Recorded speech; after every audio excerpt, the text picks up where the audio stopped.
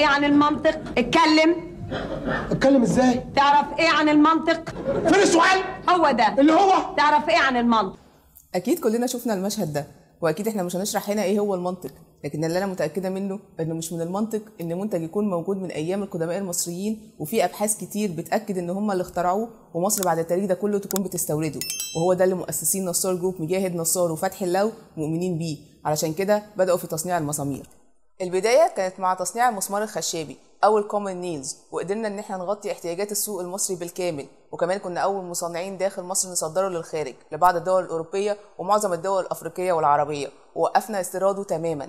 ومع الوقت بدأنا نصنع أنواع كتير من المسامير، من أهمها المسمار الصلب أو الكونكريت نيلز اللي بدأنا نصنعه من 5 سنين، وكان بيتم استيراده تماما وما كانش بيتم تصنيعه في مصر، وفي خلال 2 بس قدرنا ان احنا نغطي احتياجات السوق المصري ونصدره للخارج. وبفضل جودة منتجاتنا وأسعارنا المتوازنة وإنتاجنا الضخم قدرنا اننا نوقف استيراده تماما، وبكده وفرنا دولارات كانت بتخرج بره البلد، وكمان دخلنا عملة صعبة وساعدنا في زيادة الدخل القومي.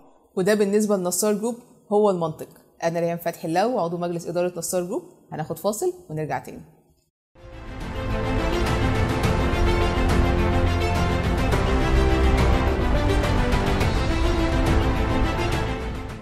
تحديد مين اللي اخترع المسمار شبه مستحيل، لكنه موجود من أيام القدماء المصريين باكتشاف فريق طبي مسمار متصنع من البرونز طوله 23 سم في مومياء مصرية تعرف بمومياء أوزر مونتو. الفريق البحثي أثبت إن حالة المسمار اللي بتعود لأكثر من 3000 سنة كانت ممتازة.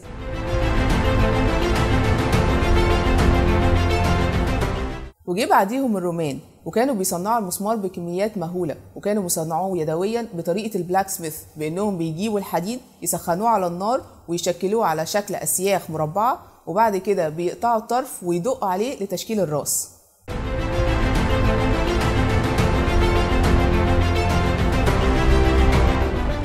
وخلال احتلالهم للمملكة المتحدة سنة 43 بعد الميلاد، يعني من أكتر من 2000 سنة، أدلة كتير على تصنيع المسمار، من أهمها وجود 7 طن من المسمار في قلعة اشتوتسل باسكتلندا. المسمار أيام الرومان كان من أدوات التعذيب الأساسية، وكان ماركوس ليسينيوس الجنرال الروماني هو اللي أنعش صناعة المسامير.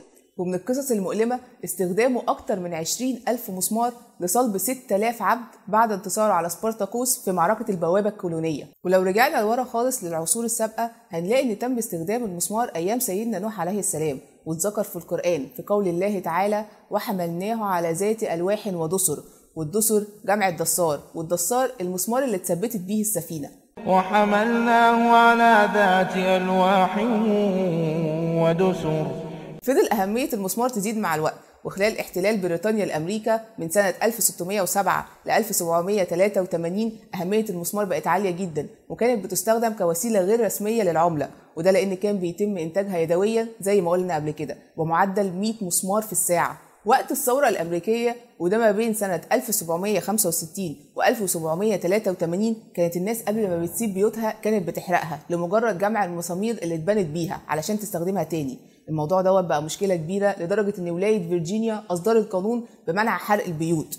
الفترة ديت صناعة المسامير بقت مهمة جدا، وبقت جوه كل بيت امريكي سواء للاستخدام الشخصي او للتجارة. ومن اشهر صناع المسامير خلال الفترة دي هو الرئيس الامريكي الثالث توماس جيفرسون، اللي اوضح في رسائل كتير ليه ازاي كان هو نفسه صانع مسمار. وما ينفعش ننسى دور المسمار في اختراع الكتابة، والكتابة دي هي الكتابة المسمارية، وهي اللغة المكتوبة للغة الأكادية، واتسمت بالمسمارية لأن هي كانت بتتكتب بطريقة النحت على الحجر بالمسمار، وده قبل 5000 سنة.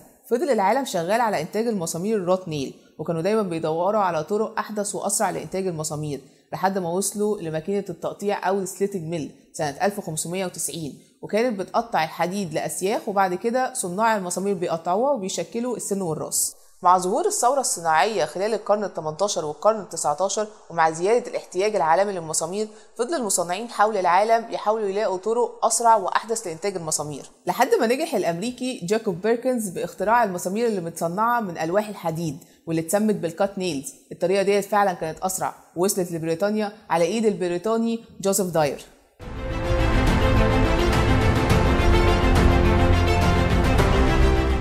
فضل مكمل معانا المسمار المتصنع يدويا او الرات نيل لحد القرن ال19، وبعد كده حل محله المسمار الكات نيل ما بين سنة 1800 و 1914. المسمار دوت ما استمرش كتير، لأن خلال الفترة دي وبالتحديد سنة 1860 تم اختراع مسمار جديد متصنع من أسلاك الحديد. المسمار ده هو الواير نيل، وهو اللي بيتم تصنيعه لحد دلوقتي، لأن في خلال فترة قليلة جدا تم تطوير عمليات الإنتاج للمسمار ده، وبقى بيتصنع بالكامل أوتوماتيكيا بدون تدخل العنصر البشري تقريبا، وبقى بيتصنع بكميات مهولة وسهل الحصول عليه.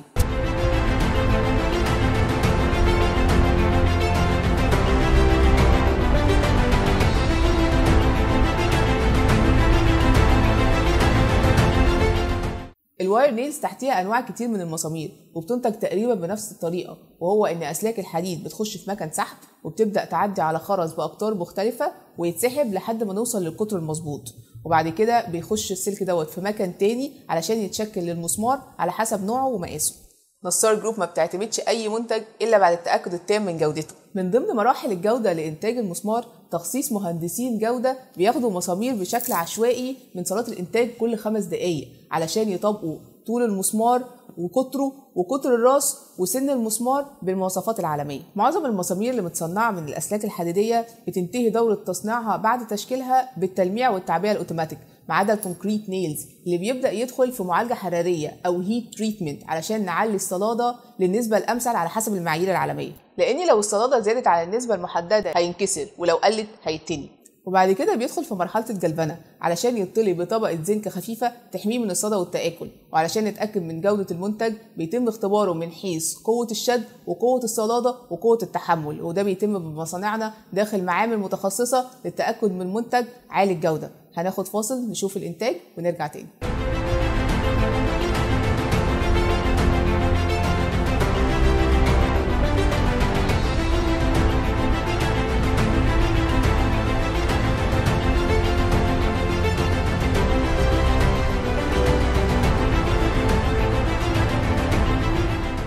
احنا في نصار جروب بننتج كذا نوع من انواع المسامير، وهم الكومن نيل، الفينش نيل، البوكس نيل، الكلاود نيل، اليو نيل، والكونكريت نيل، واخر حاجه بدانا ننتجها هي الكويل نيلز.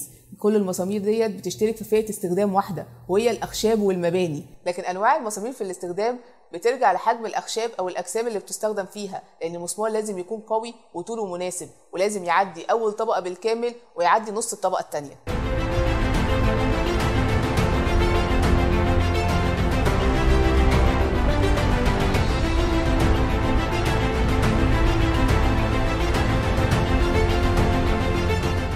يعني مثلا الكومن نيلز دي مسامير قويه وطويله وسمكها كبير علشان نقدر نستخدمها في الاخشاب السميكه او لما نبقى محتاجين تثبيت عالي.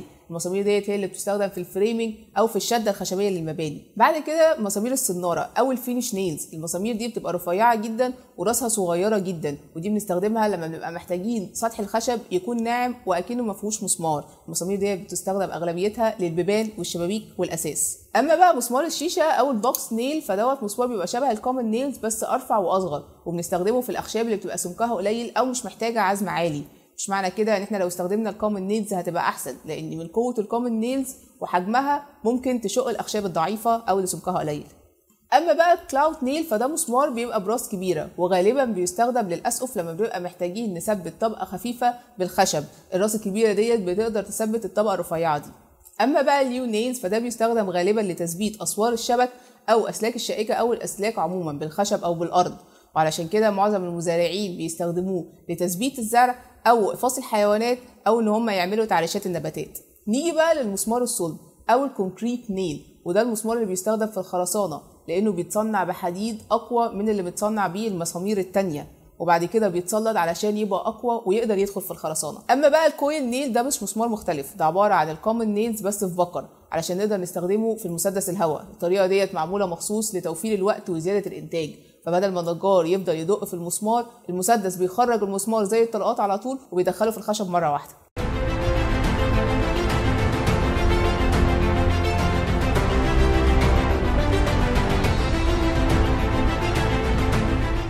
اي حاجه في شكل المسمار مش عشوائيه او ملهاش اهميه، يعني مثلا الكومن نيلز ليه خطوط من فوق، والخطوط دي معموله مخصوص علشان تقوي تثبيته في الخشب وتخليه صعب خروجه.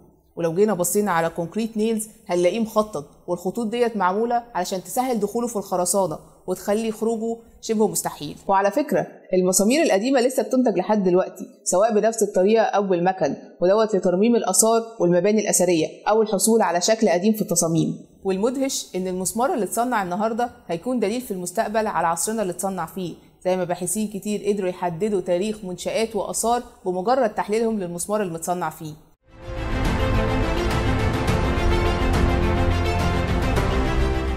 في النهاية أحب أوضح إن بعض الأشياء والاختراعات البسيطة بتكون قيمتها عالية جدا كالمسمار. الشيء ده صغير بحجمه لكن كبير بعمله، ساهم في إنقاذ البشرية من طوفان نوح عليه السلام، وساهم في تطوير جميع المجالات، ويعتبر أهم اختراع عرفته البشرية وأنقذها. وبكده تبقى انتهت حلقتنا النهارده. تابعونا وتابعوني على كل صفحات السوشيال ميديا عشان تعرفوا كل يوم معلومة جديدة عن الصناعة في مصر، وكل يوم معلومة جديدة عن منتج من منتجات نصار. كان معاكم ريهام فتحي اللو. سلام عليكم.